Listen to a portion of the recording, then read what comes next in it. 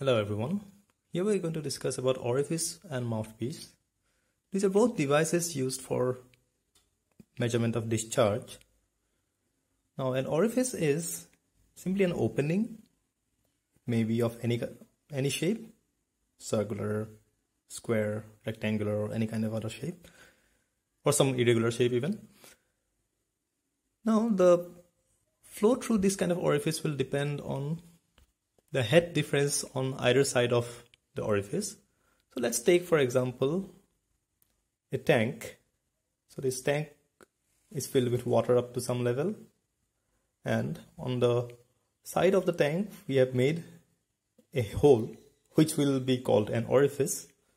Now if we make a hole near the top of the tank here, then whatever is the velocity with which water will come out, and we make another hole at the bottom of the tank here, this velocity will be much higher than this velocity. That means this velocity of water coming out of these orifices is governed by the head of water available on the other side.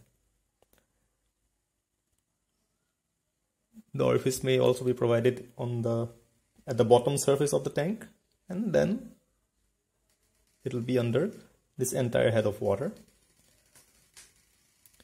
Now let's consider another situation where we have a partition in a tank. So this is suppose a rectangular tank, and in this rectangular tank we have made it two parts by providing some kind of partition wall. So on one side we have this much amount of water, on the other side we have slightly lower level of water. So in that case also water will flow from this side to this side through this orifice, and if we make both these levels equal, in that case there will be no flow. If we make this level lower, then there will be some flow. If we make this level even lower, then the flow will increase. If we make this level higher, then also flow will increase. That means it will depend on the difference of available head between this side and this side. In case of the previous example here, the difference was between the head available on this side and head available on this side is 0, or in terms of pressure it is atmospheric pressure. On the other side it was atmospheric pressure plus this amount of water head. So the difference was equal to the water head. There is another type of this device which is called a mouthpiece. So a mouthpiece is similar to orifice, but there is a small tube attached to this opening, and it will be called a mouthpiece if the length of this tube is approximately 2 to 3 times the diameter. If it is smaller than that, then we will still call it an orifice, and if it is larger than that, then we'll have to call it a proper pipe. We'll not simply call it mouthpiece, but it will be a pipe. And why there is a difference between a mouthpiece and a pipe, we'll learn about it sometime later. So this is a mouthpiece. So in the mouthpiece also, similar kind of principle is applicable.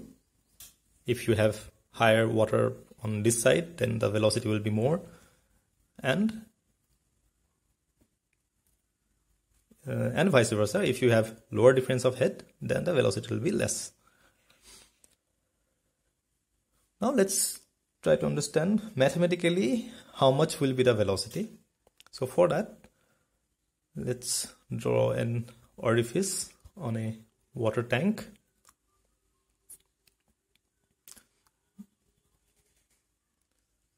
The height of water available above this orifice is, say, h. Now this h is measured from the surface of the liquid or water up to the center of this orifice,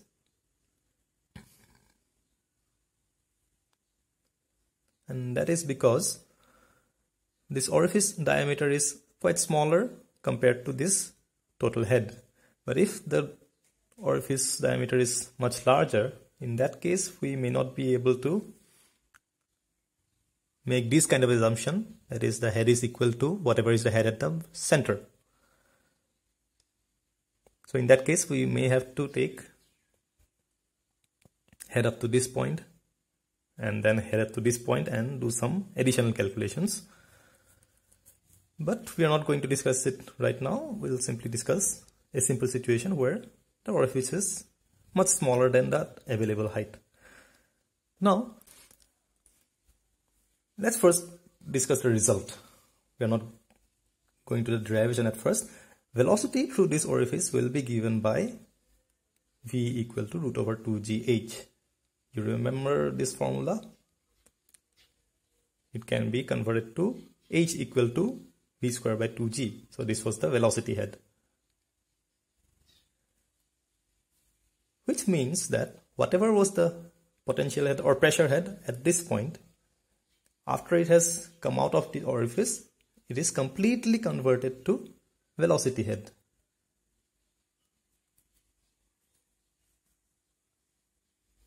And we are going to prove that using Bernoulli's equation. It's quite simple actually. Let's write the Bernoulli's equation for this point and this point. So this point is outside the tank where there is a velocity v, and this point is inside the tank where the velocity is 0, because inside the tank the velocity of water is 0, except for very close to this orifice there will be some velocity component, but we are not considering here. We are considering at a point little bit away from the orifice.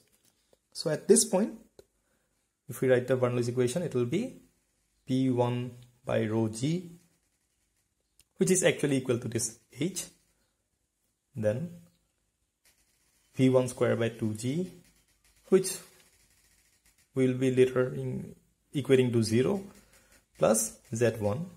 And since we are considering this point and this point at the same levels, so this z1 will be equal to z2. So on the other side, let's write p2 square by 2g, p2 by rho g, v2 square by 2g, and z2. So p1 square by rho g is this h, v1 square by 2g is 0 because velocity inside the tank is 0, and z1 and z2 gets cancelled because we are considering 2 points at the same levels, and on this side p2 is 0 now because it has been shot outside the tank into the atmosphere, so there is no water above this jet of water, this flowing jet, and therefore the p2 is equal to 0, and v2 is the velocity that we required, that is v. So now we can write that this h is equal to v2 square by 2g, or v equal to root over 2gh.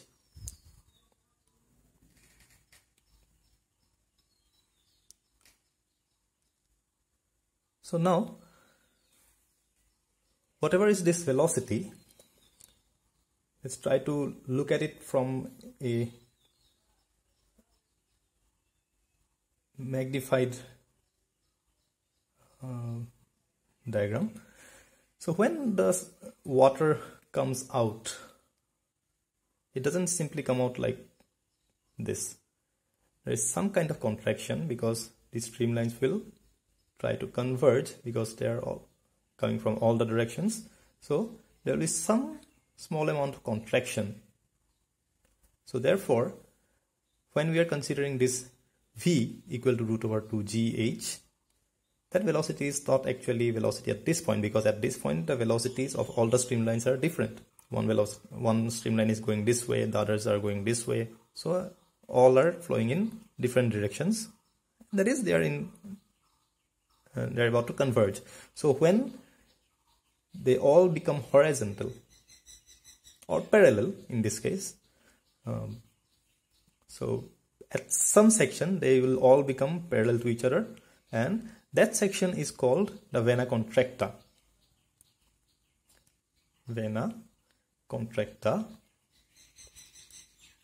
So whatever this velocity v that we have calculated, it is actually velocity at this point and not at this point.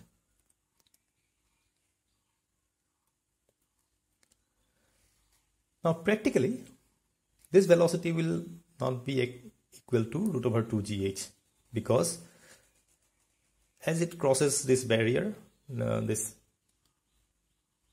opening, there will be some friction on the walls, and therefore the actual velocity will be slightly less, and therefore to get the actual velocity we will have to multiply this with some coefficient CV, which is called coefficient of velocity,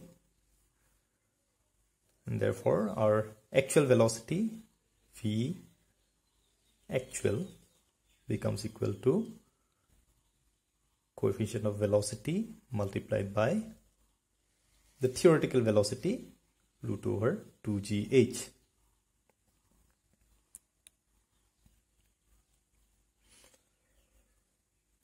So this is the actual velocity,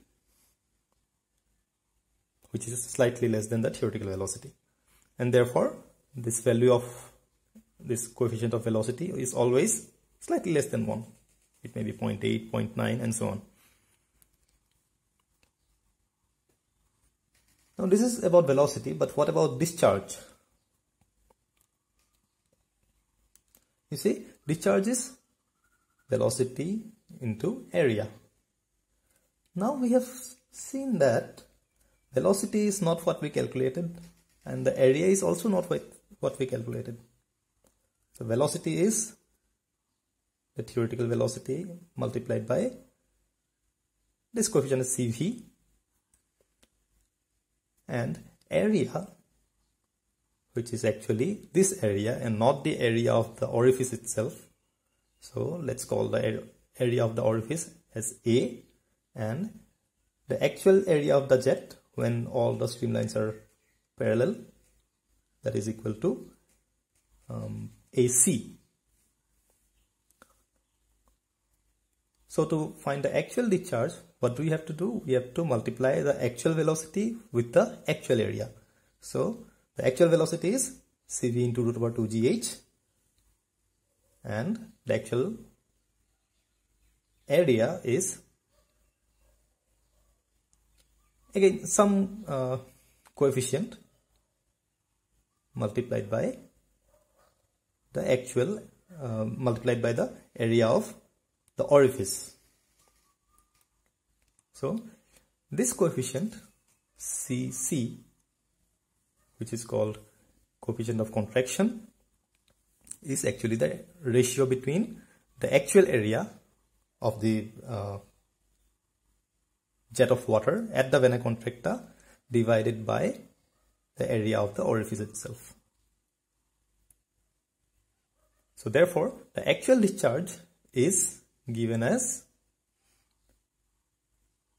the actual area is CC multiplied by A, which is the actual area, that is AC, and multiplied by the actual velocity, which is CV into root over 2gh, which is the theoretical velocity.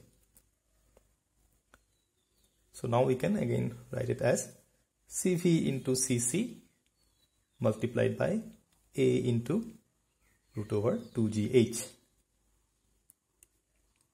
Now A into root over 2gh is our theoretical discharge.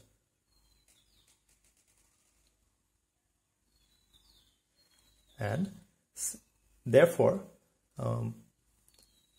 in one of the previous lectures we discussed about coefficient of discharge.